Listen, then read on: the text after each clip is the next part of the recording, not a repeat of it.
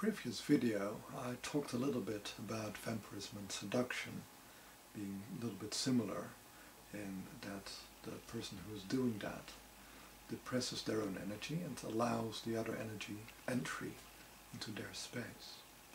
Now I want to talk a little bit about the opposite effect. Hypnotism, mesmerizing people, and in a way reprogramming people. This works through a very opposite way of working. So rather than depressing your own energy, you are in a way uplifting your own energy, making it stronger, putting it into a higher vibration, and at the same time, if possible, putting the other people in a lower vibration, which is more open, more susceptible to receiving your energy. We are herd animals, which makes it relatively easy to work with this. We all have herd instincts of follow the leader. So often there will be very subtle things, like, for instance, the person doing it will be on a stage, will be elevated. You will have to look up to their position. So you're in a way already in a subservient state. The other thing they might do is they might ask you to do something. And this can be very friendly, of course, like, oh, put your hands together, interlock your fingers. But by the very act of obedience, you're already also, again, putting yourself in a subservient into a receptive state towards the person who is, in a way, going to influence you. The person who is doing the controlling will often use the setting to gain that type of control. We are all herd animals, so we all have this instinct to follow the leader. So often the person who is doing it will be on a raised level, will be on a stage, or will be standing while other people are sitting. So you're in a way in a passive state, looking up towards the active leader, the one who's showing what is happening, what is going on, and you're also physically looking up towards them. And this puts you already in a more passive, receptive state towards the person who is sending out the signals. Another way to do it is by simple acts of obedience, and those things can often be phrased in a very friendly way, like, oh, please put your hands together and interlock your fingers, or let's have some applause for, and you're almost automatically going along with it, but you're also going into a pattern of obedience, of allowing the other person's instructions to be followed and to override any instructions you have of your own. Then there's also the modern techniques of voice amplification. So their voice can be heard. Their voice is everywhere and your voice is nowhere. They are in the light. You are in darkness.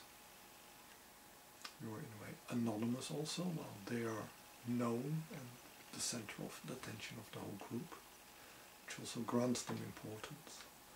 And often also you will have video screens where their faces or forms will be far enlarged, making them seem big while you yourself are small. And all these techniques are very important to, in a way, create fertility within the group for whatever they are sowing. They're also elevating their own energies. Usually they hype themselves up by creating a very strong belief in themselves, in what they're doing. So often they are very motivated. They really believe in their method, in their ideals, in their morality, in their religion, in their convictions, in their message. And whether they really do it or not, they make themselves believe it before they go on stage or before they start their performance. But of course, besides having the relatively low energy with the people who are paying attention to them and their own high energy, there also needs to be a link. They need to connect. And to do that, they generally amplify their own aura. And often they will also focus on one or a few members of the audience and use them more or less as a model for the rest of the audience. And by looking at that specific person, they can gauge how well they are able to reach the group or to influence the group. When they're doing this, they're also often choosing a very specific pace. And generally the pace they will set will be slightly higher than the pace which is easy or comfortable to follow and to ponder about for the public. If I would state something and the other person would have the time to think and to gauge, do I agree or do I disagree, what is my own opinion, how do I think about it, then you're not following, then you're being critical. So they need, before you can start or even finish or even start such ruminations, they need to bring up the next idea or the next idea or the next idea. And by, in a way, bombarding you with things which are not easily digestible, statements in general, because statements have an apparition of being true, if they're spoken with conviction, without necessarily being true or even logical. But by making statement after statement, then the person becomes overwhelmed, and rather than try to keep up with all these statements, they decide, like, okay, I'll just accept that for true for the moment until I have more time, but the more time never comes. Because usually these bouts of influencing will go on and on and on for a certain period of time.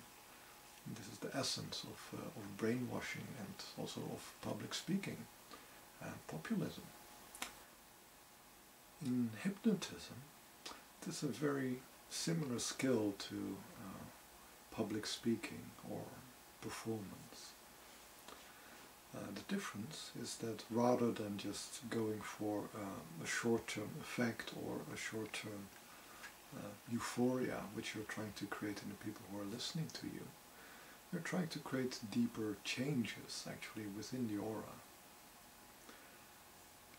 So for a hypnotist, or a person who's trying to mesmerize someone else, it is not only about getting the person to go along with what you're saying, as it is often in public rallies.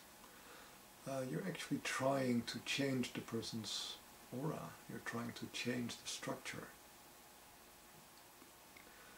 So rather than only like bombarding the person and getting them into a receptive state, that your influences will in a way be stronger than their own influences, turning them into followers rather than to independently acting agents. We're trying to reprogram them a bit. To reprogram, we have to be aware that a lot of our processes are happening in the aura. So they're not happening only in our brain, but also in our aura. We create relations between different thoughts, different memories, different parts of our emotions. So it is, you could say the aura is very similar to the brain. It is almost an energetical copy of the brain when it comes to these processes. And even though the brain itself cannot be directly influenced by somebody talking, they can influence the aura directly. If they speak an idea or an instruction, that idea can be merely words, but it can also be really a program which can be inserted in another person's aura. So for instance, I can just talk about something like, gosh, it would be nice to have a cucumber sandwich. And then the only image I have is like a cucumber sandwich. This is a very simple image, and the people can associate cucumber sandwich with whatever they like. But if I use a more hypnotic or mesmerizing technique, when I'm saying the same thing, I'm not only thinking about the end result to the cucumber sandwich. I'm actually transferring a whole complex of instructions of liking cucumber sandwiches, of connecting these emotional parts of happiness, of enjoyment, of good taste, desire to the concept of cucumbers and sandwich. So I can say the exact same thing. It would be nice to enjoy a cucumber sandwich. And while the words may be the same, the energy being transferred is very different. You're in a way transplanting your own energy construct by your voice into the other person's aura. And the other people who are receptive, who are open to your aura, can pick up these activated structures, and they will become part of their own structure. So, in a way, you are thinking for them, not just getting them to obey, but actually putting thoughts into them, putting behavior into them, putting associations into them. So not everybody has this skill. So on the one hand, you have to be a bit of a performer. You have to be able to elevate your own energy, possibly also depress or make passive the other person's energy. But most importantly, you really need to understand the concepts which you're talking about. You need to have a grip on yourself. You in a way have to be not only, you could say, a performer who's acting out a role or who's mouthing the words, but you have to be an actor who is actually being the words, being what you're saying. And when you are working as a hypnotist, you have to be the very thing you are saying to your client. And by this act of, in a way, acting not only with your voice or with your body, but also with your energy, you can put these patterns of behavior into the other person as well. So you're not only using yourself to act, but you're actually using the bodies of others to act as well. You could say that there's almost like a hive mind. You're the queen bee, and all the drones are hearing your instruction and picking up your programming. And if you look at great motivational speakers, you will find that they have these traits. They have the trait, of course, of using all the tricks to get the audience to submit to them. They have the trick of elevating their own energy, but most importantly, they have a hypnotic or mesmerizing power to project their beliefs, their will structure, their personality structure into that of others. And for such a will structure to be accepted, often they need to be idolized, they need to be looked up to, so that other people believe that following them or doing things in their way is better than doing things in their own way. So another requirement is image, that the person will often, whether it is true or not, try to create an image of themselves being successful in some way, or desirable, or achieving what they want, or being an epitome of something. So this is what creates a charismatic leader, and how charismatic leadership actually functions on the aura level. So I hope that this will be interesting, because throughout history there have been charismatic leaders, and they are still popping up again and again, and these processes are really quite essential in shaping our society. So if we look at people who have this public speaking, hypnotic or mesmerizing qualities, We often find that these people are either performers or politicians or union leaders. So there are people who are in a way there only for a very short period of time, and in that short period of time they have to overcome the existing structure, the existing, you could say, hierarchical leadership, and to trump the normal bosses by their overwhelming presence. And to generate such an amount of energy cannot be done if you're fighting with yourself, if you're uncertain about yourself, if you're struggling with yourself. So to be really good at this, you really need to be able to believe and to be able to commit to what you're doing. And the other thing you need to know is to understand when to push and when not to push. Because at the moment you meet resistance, and when you push, then you are going to activate that resistance. You should only push when you feel that there is no resistance, that you can easily push over the other person. So if you start pushing and the other person is not giving, then you will just start pushing harder and harder from both sides. This is what you want to avoid. You only want to push if the other is already teetering, and then it will just fall and you can continue. So you need a well-developed and an open heart chakra to be able to do this. You need to be able to sense the other, to feel when they are ready for your statement to be accepted. So when can you deliver it? The other thing you need is to have a real understanding of what it is that you're transferring. You need to have the concept as a whole. You can't just make something up and tell it, because then it only exists on a mental level. It is not an instruction for the entire being of how to be. So you have to really prepare, you have to be able to experience it. Like in this case of the cucumber sandwich, you have to be able to experience it, to taste it, to feel the joy, to feel the whole of it, to understand the essence of it, because only then can it be transferred. So you need a little bit of a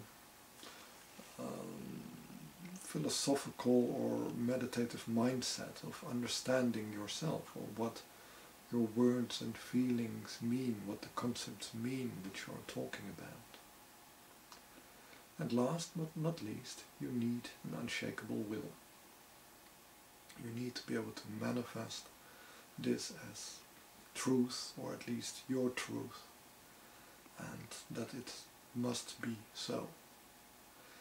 So only if you have more or less a well-developed energy body and a well-balanced energy body are you able to work in this fashion.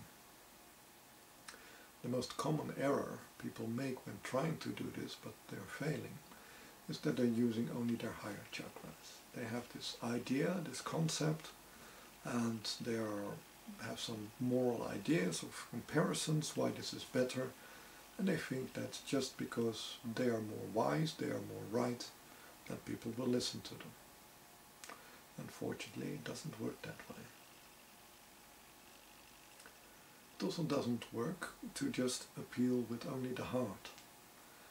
To say like, yes, people will feel that you're brothers and sisters, or that you're one, or that you care about them, and this will gain you sympathy. But even when people are sympathetic to you, doesn't mean they will listen to you, they will do what you say, or to even allow your views to influence them. Only a person who can have this balance between their own will, their own sensitivity and emotions, and their own mind can really be a master of this art of persuasion. It also requires that the chakras are quite open, so that the energy can project well from all these energy centers into the aura, to make the aura indeed energized and strong enough to carry this message for you. The aura itself will also need to be quite strong, quite large. But often you find that to create an aura which is large enough, people will also use seduction techniques. They will invite the energy of the audience to come into their space, and they will use the attention and the power of the audience to enlarge their own auras, so it can reach further away from them and fill the whole stadium. So energetically speaking, performance is really like the top level of energetical exercise, energetical skill, sports almost. What also helps is to put the people in the correct mood before they go into it.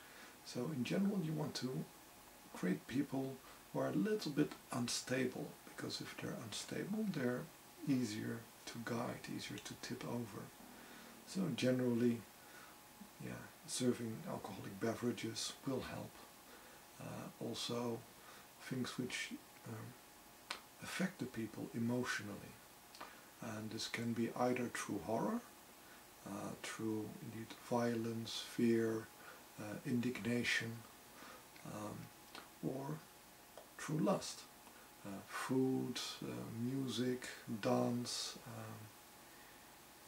beauty. And both things create a kind of a craving for stability. Because although a person might be exhilarated by beauty, they also feel slightly giddy by it, and they will want to regain control. And when a person is confronted with, in a way, horrors, then they also are looking for that security. And the person who has this mesmerizing power is able to provide it. So you're creating a need before you start filling the need. And this is also, again, the art of seduction. So you find that the greatest populist leaders often are masters of this art.